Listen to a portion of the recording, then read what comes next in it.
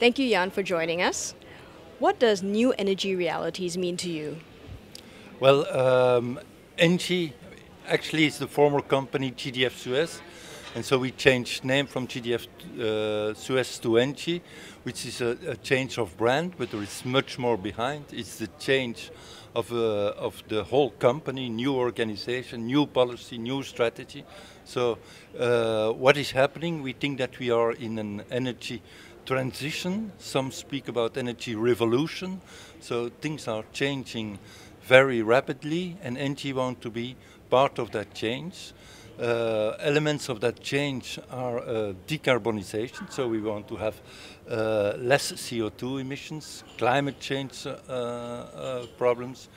Decentralization, we think that the solutions will no longer come only from big power plants, but that we will have distributed generation, rooftop solar, smaller scale solution. Access to energy for everybody is an element of that.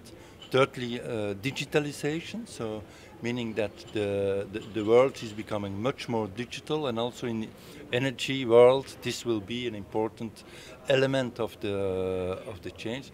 And lastly, but not least, energy efficiency, that will probably be more than half of the CO2 emissions reduction will come from energy savings, actually, because the best kilowatt hour that you can use is the one you do not use, so that's the saving you do.